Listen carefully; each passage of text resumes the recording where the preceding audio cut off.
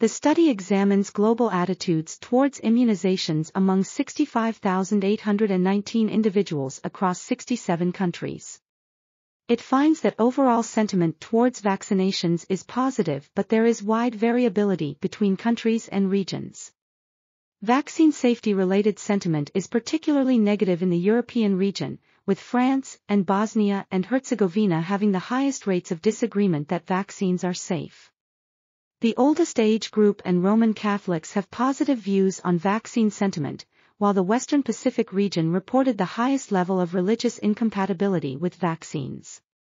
Countries with high levels of schooling and good access to health services are associated with lower rates of positive sentiment. Regular monitoring of vaccine attitudes can identify populations with declining confidence and acceptance, which should be prioritized for further investigation and appropriate interventions to prevent adverse public health outcomes.